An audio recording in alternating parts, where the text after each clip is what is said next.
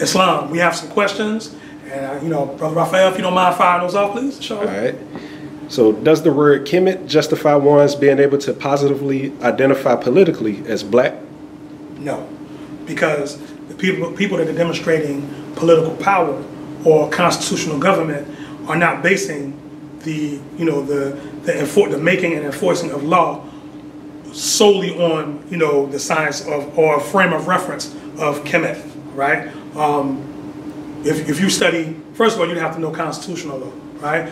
The 1789 Constitution that we have is predicated upon an earlier constitution known as the Articles of Confederation. The Articles of Confederation was predicated upon an earlier constitution than that, known as the Articles of Association. When you read all these documents, the word Kemet does not appear once. Okay? The word Egypt doesn't appear once. All right? They're not using that as a frame of reference. Now, if we look at architecturally, let's say, we go to Washington, D.C., we look at the architecture, clearly we can see Egyptian-based architecture in Egypt. Because that influence was demonstrated architecturally, that doesn't mean they're demonstrating that in government. All right? And just because we have a historical connotation and connection to Kemet and which ones know as Egypt, that doesn't mean in the modern day, within the frame of reference that we're demonstrating in now in 2017, that we can use that as an identifier, right, to qualify ourselves politically. Now, we have to remember, though we're holistic thinkers, a lot of these disciplines are set up in a fragmented sense because of the rise of the European nations. So they think in a fragmented sense, so they present things in a fragmented manner. We, with our holistic minds, we have a tendency to try to put it all together and present it back to the European, and that's not how he learned.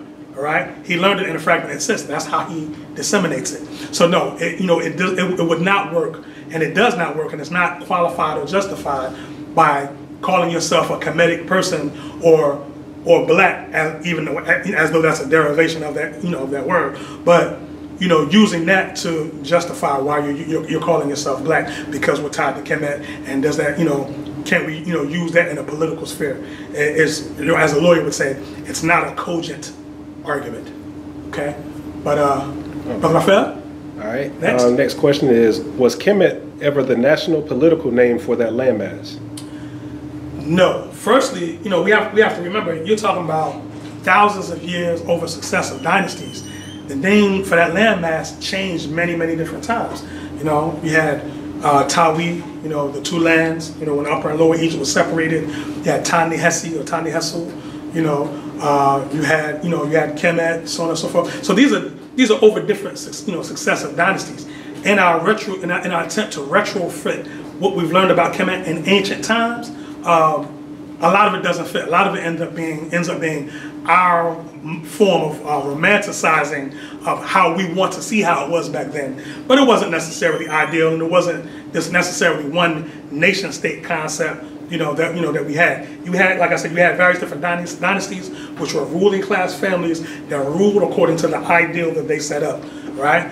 And a dynasty that ruled according to this ideal, when they were overthrown, the next dynasty that came in may have not, and usually didn't, honor those previous ideals. And in fact, they'd go around to all the hieroglyphs with the hammer and chisel out the previous dynasty, so the present dynasty would forget about that, so their children wouldn't have to be raised under that ideal, right? So, to answer the question, much of this is our way of romanticizing to make, ancient Kemet this utopia. And a lot of times, it was a grand civilization, but it wasn't this utopia that we have a tendency to romanticize about.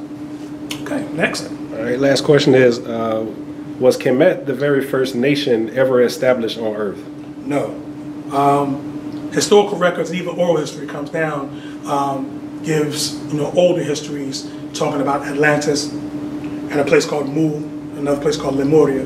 These are ancient grand civilizations.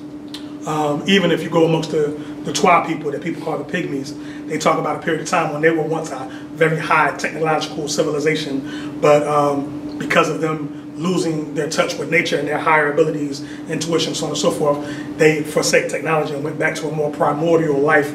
So all of these histories lead up to the fact of showing that Kemet was not the first grand civilization. And in fact, Kemet actually shows almost a decline in the grandeur of the civilizations that preceded it because of various different things. You see amongst certain dynasties in Kemet where the women wore wigs because they couldn't grow hair, showing a high count of radiation in the atmosphere.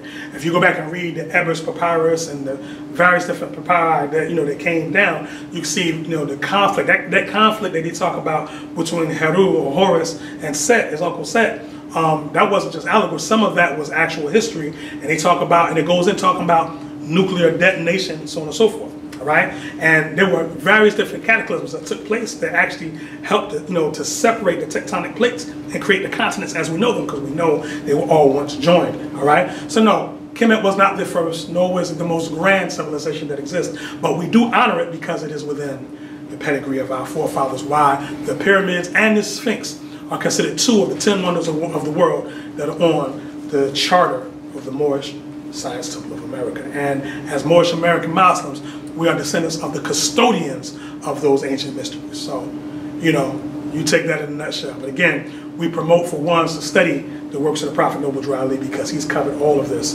in his grand literature. And with that, we say peace.